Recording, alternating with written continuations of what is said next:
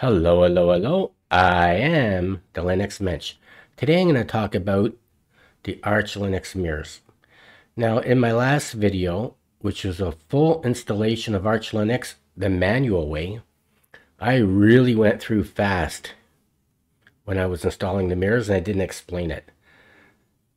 But I have explained it in older videos, but I'm going to explain it again today.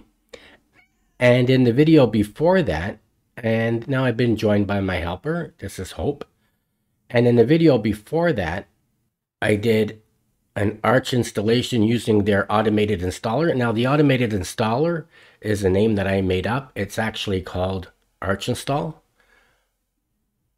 And I made up the name automated installer just to differentiate between when I'm doing a manual install and using their automated installer. But anyways, 2 videos ago, when I did the Arch install using the automated installer, I just went through the installer and selected all the mirrors from Canada.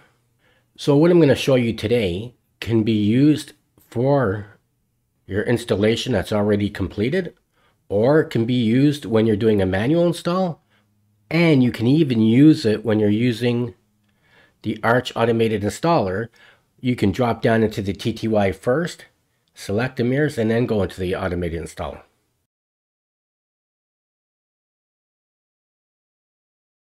So let's get to it. And now we're in the Qtile window manager. Now the Qtile window manager, there's no mouse. The mouse doesn't do anything. Well, you can use the mouse to switch workspaces out of these 9 workspaces, but that's about it. And of course, the mouse works in your apps. It will work in Firefox and any other apps that you're using. And I'm going to do mod key, or the Windows key, H. And that brings up Htop. And now we're running at 241 megabytes of RAM. Now to close it, I'm going to do Shift, mod key, or the Windows key, and the C for close. And it closes it. And now I'm going to do mod key, or the Windows key, and I'm going to hold it down and hit the enter button. And I'm going to make that a little larger. And now if you're using and before I do that, let's go to another workspace. I'm going to hold the mod key, or the Windows key, down, and I'm going to hit 5. Let's go to the 5th workspace. So I'm holding the mod key, and I'm going to hit the 5. Not the F5, but the 5. There we are. And not the side keyboard. I'm not using my side numbers. I'm using my numbers on the top row. So now we're on workspace 5. I'm going to hold down the mod key, or the Windows key, and hit F. And that's going to open up Firefox. And let's click that on. And let's go to Arch Linux. And then I'm going to go to the wiki. So I'm going to click on the wiki. And I'm going to type in mirrors. And I'm going to click this on. And now we're going to the mirror page. And I'm going to click on mirror status. Successfully syncing mirrors. Then I'm going to click on country. So see, we're at successfully syncing mirrors. I'm going to click on country. And now it's put it in alphabetical order. And I'm going to click it on again, because it's going to bring the United States mirrors to the top. Now, before I even go there, I should explain something. There is an app that you can download from the official Arch repository called Reflector. And if you install it, you can use it to automatically, quickly and easily, and automatically bring up the best mirrors from where you live. And you can even configure it. Now, I used it for 5 minutes, maybe a year or 2 ago, and I didn't like it. And I didn't like the mirrors that it was bringing up, and I didn't think it was bringing up the best mirrors. Now, a lot of people that use Arch Linux love Reflector, and they think that you should install it and use it. And you can if you want to. And I can't really teach you how to use it because I only used it for 5 minutes, maybe 10 minutes. And that was like a year or 2 ago, probably 2 years ago. And I prefer not to use it. I prefer to do it this way. Now, the way that I manage my mirrors, it's the harder way. But why do things the easy way when you can do them the hard way? And now my helper is back. This is Hopi. Hope, her name's Hope. And she just came back because she thinks I need help. She's my assistant. But like I was saying, why do things the easy way when you can do them the hard way? And also, the reason why I do it this way is I like to be in control.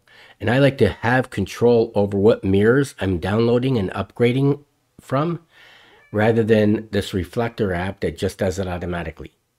So anyways, that's a long story. So once I'm at successfully syncing mirrors, so number one, even though I'm in Canada, I normally use mirrors from the United States because I think they work faster. And number two, I always look for here in completion percent. I don't use mirrors that are not 100% complete. So if you look at these mirrors here, this one's here is 100%. So I don't want to use a 98% mirror. I'm going to use a 100% mirror. Now the next thing is this mirror is HTTP. I don't use those mirrors. I only use a mirror that is HTTPS, and the S stands for secure. Now the mirrors with the S are a little bit slower than the ones without the S, and that's because they're encrypted. So I'm looking for a mirror that's 100%. I'm looking for a mirror that, let's just go down a bit. So I'm looking for a mirror that's 100%, a mirror that has an S, and I'm looking for this score here. So I'm looking for a mirror score that's low. The lower the score is, the better. So like, look at this mirror, it's 17.6. That's a bad mirror. But this mirror is 0.5 or 0.6. So I'm looking for something with the lowest score from the United States with the lowest score that is 100% in sync and that has an S rather than the ones without the S. So let's scan down. So many times I'll use this Hacking and Coffee. It has an S, it has a low score, 0.6, but it's only 99% in sync. That'll probably be okay to use it, but I feel better using 100%. And the same with this America package build. This America package build has an S, it has a low score, but it's only 99%. So let's go down. Now, this LTY mirror, LT-Me, I've used this before. It has an S, it's 100%, but the score is a little bit high, but I'm going to use it. And I'm going to use this RIT Education one too. Mirrors, RIT Education, it has an S, it's 100%, and it's 0.9. So I'm going to use RIT Education and LTY. They're both 100%, and they're both at 0.9, and they both have S's. Okay, so that's how I select my mirrors. Now I'm going to go back to Workspace 1. Now you can use your mouse to go there in this Qtile, or you can use the Mod key or the Windows key and hit 1. Ah, there we go. Now I got my face back. Look at that. Don't we look good? Anyways, which one do you think looks better? Her or me? Don't say it. So anyways, I'm in a terminal. Now, if you're using my Zesh configuration file, you can type in this command, get mirrors. Okay? And what that is going to do, it's going to download a new list of mirrors from the whole world. And if I hit enter, let's try it. Well, it's going to ask for my password. I'll put my password in. And there we go. It just downloaded a new mirror list from the whole world. Now, if you don't have my Zesh configuration file, let's clear the screen. Then you're going to have to do this. Type in sudo curl -o, and that's an O and not a 0, etc Acman D mirror list, leave a space, https :// archlinux.org /mirror list /all/. You're gonna have to do that. Now let's see if it works. And there it goes. We just downloaded the mirror list again. Now let's what I'm going to do is clear the screen. I'm going to make this a little smaller. And there we go. That's the line there. And like I said, if you're using my Zesh configuration file, all you got to do is type in get mirrors, hit enter, and it will ask you for your password. This time it didn't because I just recently put my password in. If you have my Zesh configuration file installed, you can just type in change mirrors, hit enter, and we're in the file. And that's a bit big. Let's make that smaller, and we're in the mirror list. Let's quit out of there. So if, like I said, if you're using my Zesh configuration file, just type in change mirrors. If you're not using my Zesh configuration file, then you're going to have to do sudo vim etc acmand mirror list, and then hit enter. Oops, and I did that wrong. You know why? I spelled mirror list wrong. Mirror list has 2 R's. Let's try it that way. And there we are. We're in the list. But like I said, that's the command there. But like I said, if you're using my Zesh configuration file, just type in change mirrors. Hit enter, and we're there. Now, in Vim, if I hold the shift button down and hit the G, it's going to take me to the bottom. So we have 992 mirrors. Not exactly, because my numbers are counting the empty spaces. So you can see up here number 8, that's an empty line, but it's still counted as a line. So it's not 992, but let's say there's 900 mirrors here from all over the world. Now the other thing is, all these mirrors are deactivated. Because they're that color, well, not so much the color, but because they have the number sign in front of them or the hashtag, they're all deactivated. So if you download this list, you're going to have to do something with it. Because if you just download it and don't do anything with it, you won't be able to update your system, and you won't be able to download any apps or packages because all the mirrors are deactivated, and this wiped out the old mirror list. So you're going to have to do something with it. You're going to have to select some mirrors and deactivate them. So now, let's just go back up to the top. So going up to the top is you hit your G twice. Now we're at the top. Okay, so I'm going to hit the slash button and do a search for LTY, and it brought me right to the mirror. And these are right here. We're in the paragraph, this huge paragraph. These are all the American mirrors from the United States. So we're at the LTY. Now I notice, oops, let's go back there, hit enter. Notice there's 2 LTY mirrors. I'm going to pick the one with the S, right? See, that's the one with the S. And I'm going to go to the top. Now, of course, you shouldn't be doing this unless you know how to use a text editor. And actually, when you're in a TTY doing your installation, you should be using Nano or Vim or NeoVim or some other type of text editor that functions in the TTY. But we're already in our installation. This is a fully installed installation. So theoretically, you could use a GUI text editor, or you could even use LibreOffice Word document, right? But I like to do it in the terminal. So what I'm going to do is paste it in. And what I'm going to do is, I'm just going to make some space. Whoops.